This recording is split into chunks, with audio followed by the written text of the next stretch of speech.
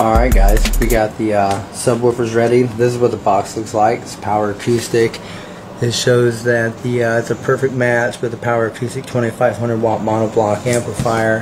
That's the same amplifiers that we have that we're running. It says 2500 watt max, 2.5 inch voice coil, loud, high efficiency, dual forum subwoofer, same stuff. Let's open the box here. See what we got. So you open the box up. Looks like just basic instructions for hooking it up for 1 ohm, 4 ohm monoblock, 8 ohm, I don't know why you do that, 2 ohm, so what else? It's Gothic. It gives you specs on the speakers, that sort. Let you know what you're looking at there. Looks like warranty information, owner's registration card, whatever. Okay, here's the sub, guys.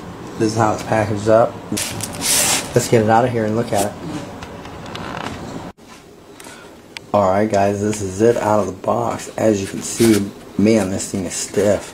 It really is out of the box stiff. It's very heavy. This magnet is doubled up back here, and you can see quilted spider and everything. There's 4 ohm voice coil. 4 ohm voice coil there. You can see the spider back there a little bit. Yeah, these things do really good. Like a woven pattern. It's stitched around here, and this rubber is thick and hard. This comes off. You mount your screws under here. These caps go in after you screw it to your box. Let's flip it over and look at it from the other side. This is it from the back side. Here's the buttons on the connections. It says 2500 watt max, 12 inch subwoofer. There's the model. It's a GW124 dual 4 ohm voice coils. We're going to wire it to 2 ohm. I don't know if you can see down in there. Oh yeah, when you see down in there, good. Have a hard time seeing the coils. You can see the stitching in the back side of the speaker here, even up further by the cone. That's pretty much what that looks like, guys. Let me grab a light and see if we can get inside and look at the coil. I don't know if you can see it or not like I see it, but you can see that the woven spider's in there. The coil's back there, and it is big. It is black wired. This should be real good. Real nice. See the stitching here again some more. Alright guys, that's it. That's a speaker. That's what we're stuffing in there. That's the 2 that we already have. Just like that. Power Acoustik Gothic 2500 watt. Let's check out the amp. Alright, this is the monoblock amplifier. The box on this looks a lot like the subwoofer box, but instead of it saying that it goes with the amp, it shows that it goes with our subs here. Got a bass knob, 2500 watt max, 1 channel Class D subwoofer amp, 4 and 2 ohm subwoofers, RZR high level inputs, high low level crossovers. He's got a subsonic filter too, Class D technology. So let's open this box and take a look. Alright, open the box.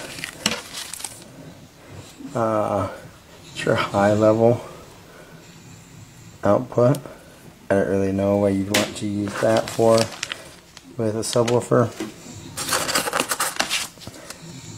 Has the user manual here, RZR1 2500D.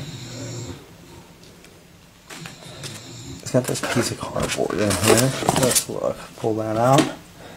There it is. So let's get it out, guys. Let's get it open and let's take a look at it. Okay. Underneath, when you pull the amplifier out, there is the data cable for the bass knob, and it looks like adjoining hardware down in there. So that's down in there. We'll dig that out, and we're going to open this amp and have a look.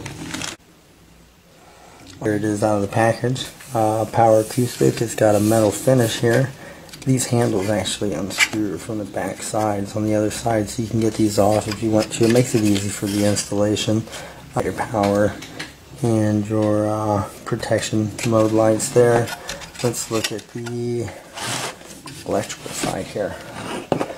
Okay, it looks like you have your speakers out. There's positive and negative to your speaker. 225 amp fuses. Probably would be your hot, your remote, and your ground input. And those look like those might be 4-gauge connections there. So that's pretty good. I look at the other side. Here on the other side, it looks like we have the high pass output. There's your RCA inputs. You have your gain, your subsonic filter, your bass boost, and your pass crossover there, and an input for your bass knob. This is actually kind of a heavy amp for being no bigger than it is, and it's very, very heavy. It's much like the subwoofers. The subwoofers are both very heavy for no larger than they look. They say they have a 254 ounce magnet. I know a lot of people think that that is the weight of the magnet itself, but I don't think that is. I think that is the applied force to the coil of the magnet. If that makes any sense to people. That's the amount that when the magnet is activated, it can apply that much pressure to the coil to make the speaker move. I think that's what that is when it says it has a 254 ounce voice coil. Oh, right here on the, or magnet I mean, right here on the box, it does say 254 ounce massive magnet. But I don't think that that's the weight of the magnet, guys. I think that's the applied force to the coil that does that. So I don't think it has anything to do with weight. With the magnet, you can definitely tell it is what's heavy on these, but the amp is just, they're all like this. The other three that are in there, they're solid, they're heavy. I can run these things at nearly full power, and I can do it for an hour, hour and a half, 2 hours, as long as I've ever wanted to do it for, and I don't have any problems with these amps. I can go back and touch them after I've used them for that period of time, and they're usually not even warm to the touch. They're much like this one feels now at room temperature.